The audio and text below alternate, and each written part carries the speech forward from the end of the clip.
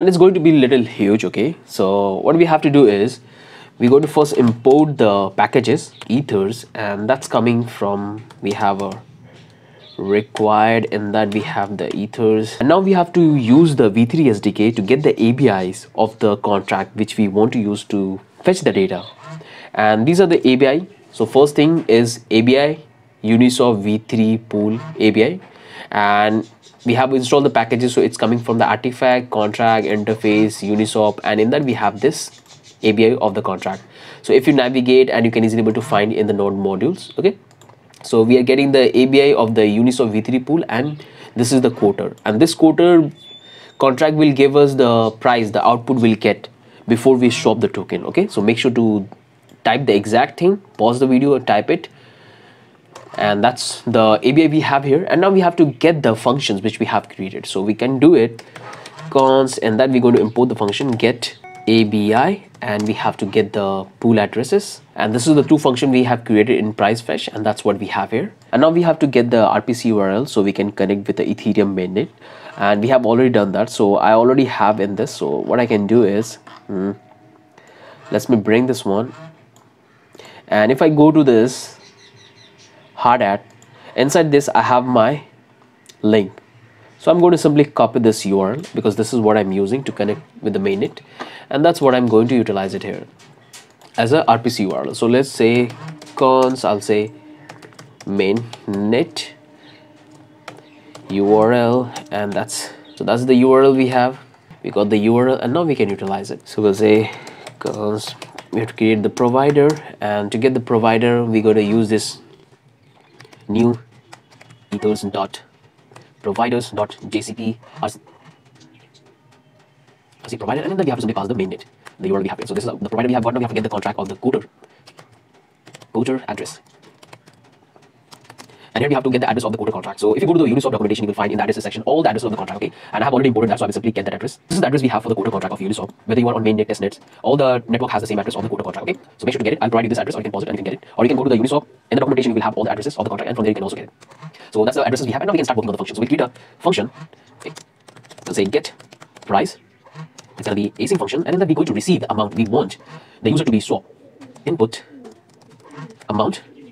We have the input amount, and we have to pass the contract address because we have different pools, and all pools have a different price ratio. So if someone wants to do the swap on the base of the particular pool, we have to pass the pool of that. We have to pass the address of that pool. So we'll say pool address. We got that, and now we're going to take a variable. We'll say call pool contract. We have to get the contract and new ethers dot contract, and then we have to pass the data. So to get the contract, all we have to do is to pass the pool address. We have to pass the Uniswap ABI, so which we already have it, v3 ABI, and we have to pass the provider. We have to pass the provider. So this is the ABI we are using right up here. Okay, so this is the contract it will give us back, and now, so let me console log it. So we'll say pool contract. Right now it will not work because we are not logging the data. So but we're going to test it. We're just building the functionality. So we got the pool contract. Now we have to get the data. So we'll say the 2 token. This is the first token we have. Now we have to say await pool contract. We have the pool contract, and then we can call the token 0. This is the first contract we have replicated, and this is going to be the second token, and this will become the second token we have. Let's do the console.log so we can test this out later. So in this we're going to simply pass the, let's say token and token 1. That looks pretty fine to me. Now once we have that, we'll say const, we're going to take more data. We'll say token. Now we have to take the token ABI, so we'll say token ABI 0, first token ABI, and then we'll get it very easily. So we'll say await, we'll have get ABI. This is the function we have created, and then we have to pass the token address, and this will give us the ABI of that particular token.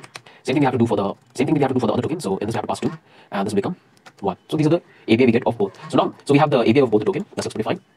Once we have the ABI of both the token, now we can make a call, and we can get the contract of those tokens. So we'll say const, we say TOK token cont token 0 and contract 1. We'll say new ether dot contract, and then we have to pass the data. So we have to pass the first is the token 1 address. We have to pass the token 1 ABI, and we have to pass the provider. So this is the first token. So we replicate this one, and here we have to make a change. So we'll say 0, and this will become 0 0. So we got the contract of both the token, and now here we can make the call. So and now we can call the data. So we'll say const, we have the token, so we'll take the token symbol.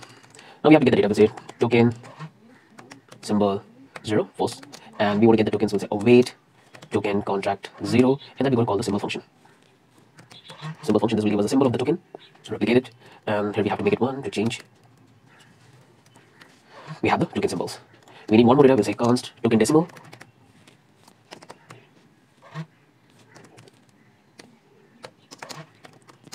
Token dot decimals. So we replicate it, and here we have to do the changes. Token decimal 1. Hope this makes sense to all of you guys. And I made a mistake. Instead of this token address, I have to pass this. Okay, not a big deal. So we can simply copy this and replace this one. And simply from here, we have to replace this one. So we got the data of both the token. And now we're going to pass these data to our coders. And now we have to get our coder contract to get the data. Okay, so we'll say const contract new ethers dot contract, and then we have to pass the coder address. We have to pass the ABI coder ABI, and we have to pass the provider. This will give us the data of the coder. Once we have the data, once we have the coder contract, we can simply pass it. So we'll say const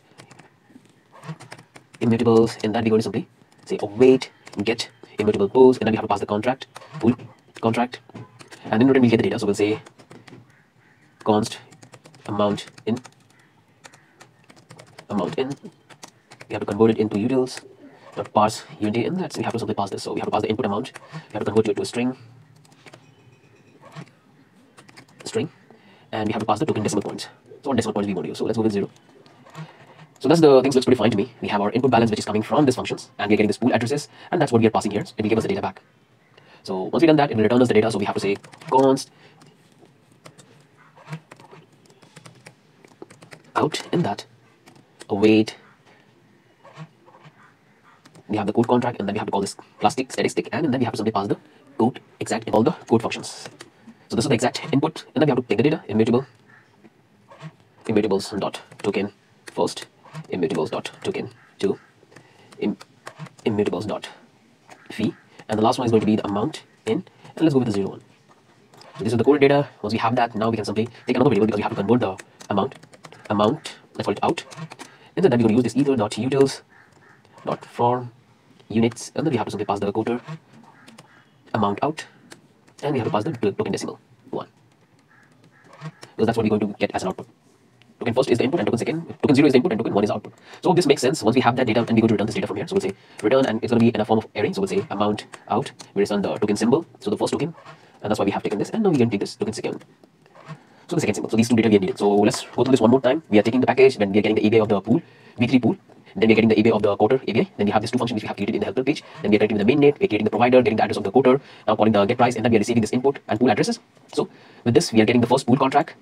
And we have the pool contract. With the help of this pool contract, we can getting the two token addresses, because this pool contract will have the addresses of the two token. Because every pool have two addresses. Because every pool contains two tokens. Okay. So from there we are getting the address of the tokens, and then we are simply getting the ABI because we have the address, and this is the function we have created in our helper. Passing, we are getting the ABI in this, and here we are simply getting the contract of the two tokens. Once we get that, we are getting the data symbols and the decimal points, and here we are getting the coder contract.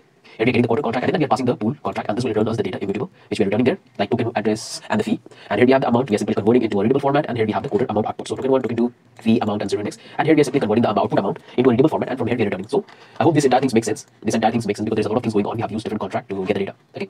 So if we come here, so we are done with this helper functions. We are done with this fetch price. Now simply close this down, and now we have to work on this one function with swap update price.